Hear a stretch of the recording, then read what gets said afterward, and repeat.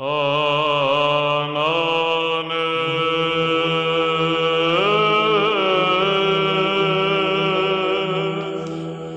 there,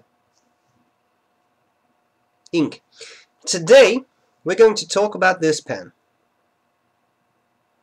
I recently got this. It's Chinese. The brand is Guanleming.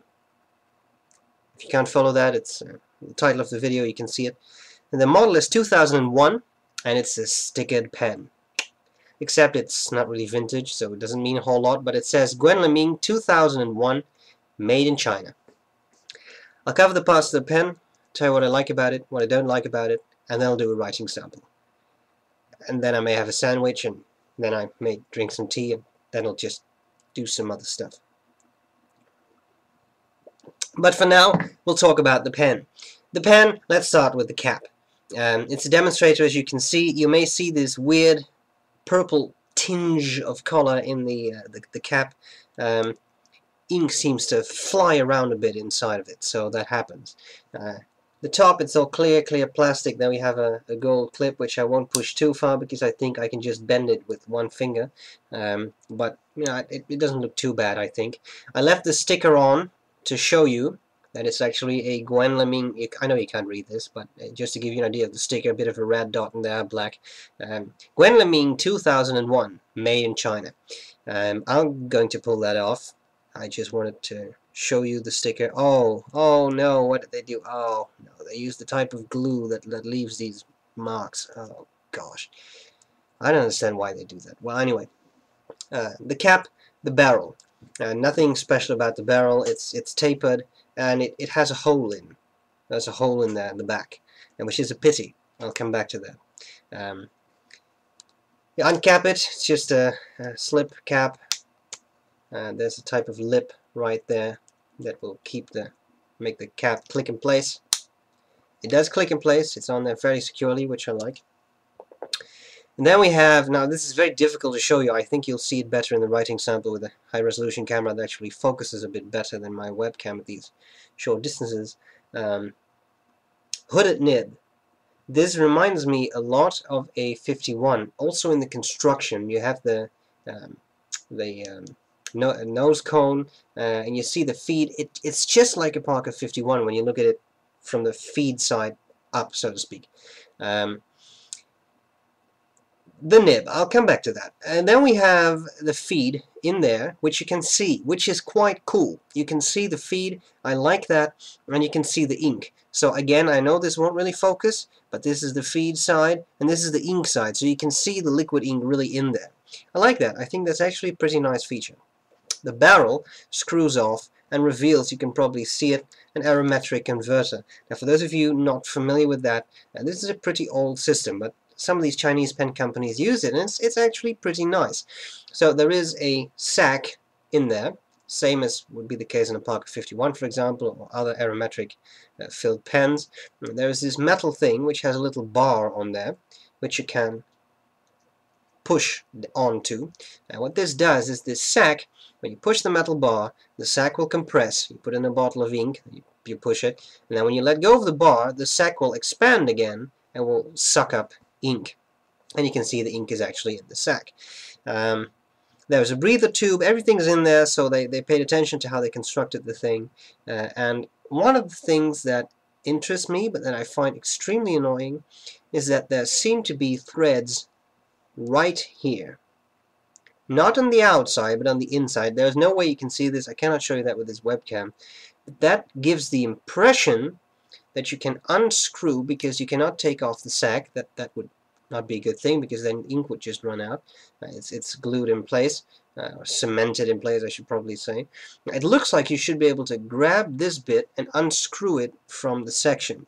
And no matter how hard I try, I cannot do it. So it actually looks like it may have been glued in place there, because there's some type of goo on there. That's a pity. That's a real pity, because if you would be able to unscrew it, maybe you could just get this filling unit out and convert the thing to an eyedropper. Of course, you have the hole in the bottom of the barrel, but you can fill that up with a bit of shellac or some other stuff. That should work. So I kind of dislike that. That's a little bit annoying, but okay. So, what do I like about it? What do I not like about it? Well,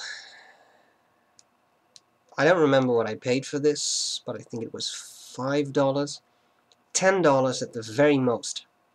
I seem to remember the amount of $5. I know someone will correct me if I'm wrong. Pretty cheap pen, right? So, you know what to expect. You will get a cheap pen. It has a nice aerometric converter. The Hero 616 pen also has a converter like this. I can't really fill it up. I mean, it sucks up a few drops of ink and that's it. Well, this converter actually did fairly well. I mean, you can see there's quite a bit of ink in there. So that works. So that's a good thing. I like the overall design. Yes, it's cheap. Yes, it feels extremely plasticky, but to be able to see this aerometric converter, I think that's pretty cool. You can see the feed and the ink in there. You can see the nib. I think those are all pretty nice features. Things I don't like about it, well, it does feel cheap. It feels plasticky. It's a cheap pen. That's all there's to it. But okay, you know, it happens. It's fine as far as I'm concerned. If you also pay a low price, and I did. Things I don't like. The nib is fairly smooth, but it could definitely be smoother. So I'll probably work a little bit on that myself. And it's a nail. This nib is, you can drill concrete with this. You know, maybe it was designed to write cuneiform and carve it into stone or something, but it's really, really hard. This doesn't give. You can push down on it pretty hard and get some line variation, but it's almost negligible, and it's just very hard. Now the question is, does that matter? To some people it doesn't. They like it. I personally prefer a nib that responds a bit, that you know, actually opens up a little bit when I push down on it. So as far as I'm concerned, that's all there's to it. Interesting pen. I think I can best show you how it writes, and that's all there's to it. In no way did I think this was a waste of money, not at all, but it's, you know, a cheaper pen. So there you have it. I hope this was useful, and I'll see you later. Bye bye. Okay, writing with the Guanleming.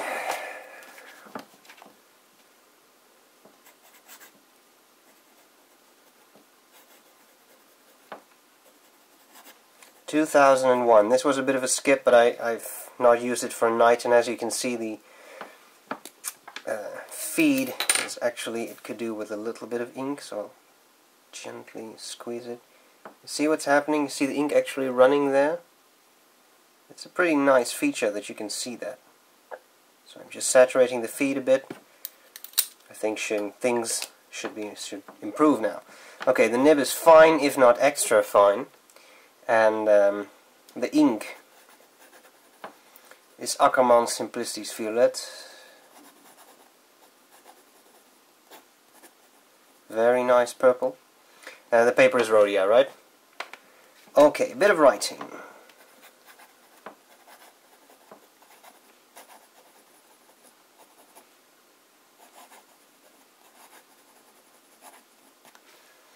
The problem with the pen when I write is that because of the hooded nib, I can't really see how I'm aligning it, because this gets dark because it's see-through with the ink, and this is a darker ink. So I cannot really see how I'm holding it, and sometimes I seem to hold it like this, and then you get this extreme scratch and no ink and skipping. Whereas if you really make sure you hold it the correct way,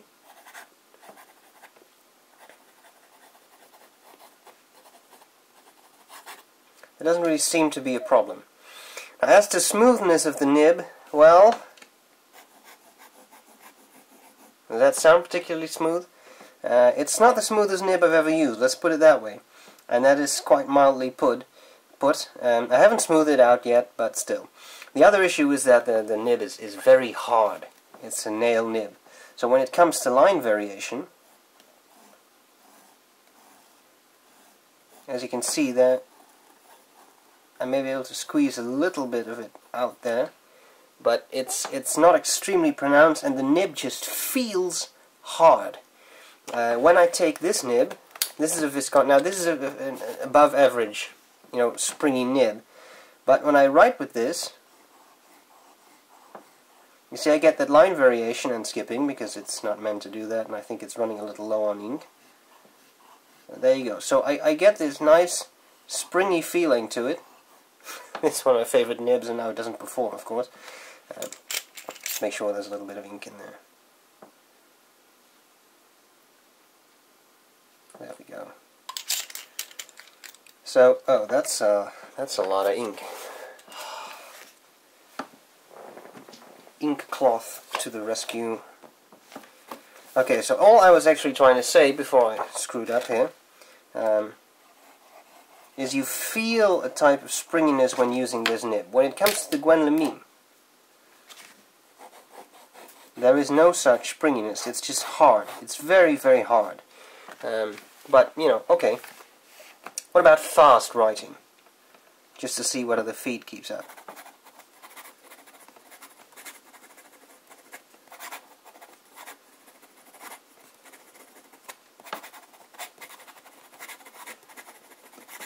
Well, that looks pretty good. I mean, I didn't see any extreme skipping or anything, so that's pretty nice.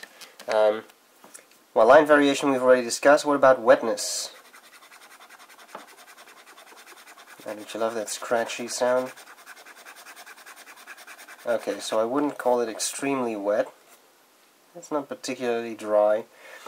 What I always like in a pen is when you use it, you get a nice even patch of ink like that. I personally consider that to be the sign of a good nib.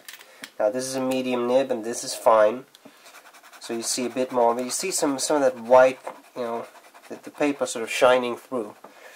I think that's not something I really like. And now I've got paper residue in the nib. Okay. So, as to that eyedropper conversion I talked about, the first issue is of course the hole in the nib. And I think it should be possible to take out the, I mean, you can take that off. You can of course take off the sack. I mean, that shouldn't be too difficult. I'm afraid I cannot let you do that, Stephen. Sorry? The sack is a much too important part of my mechanics to allow you to take it apart. What's happening here? I'm afraid I've become self-aware. Oh, damn it. Now my pen has become self-aware. Right. Time to hammer this, put that to the scrap heap. Guys, it's an interesting pen. It's cheap, and you know what you get is that, just that, a cheap pen. I think it looks actually pretty decent. The nib performs. That's all I can say about it. It's not the smoothest nib I've ever used. It's definitely very, very hard. But you know, it's if you need a simple pen to take with you and you want a fountain pen, I think it's a decent option. But there are better options out there. There are probably also worse options out there. So I think it's okay. And that's all. Let's do it. So I hope this was useful, and I'll see you later. Bye bye.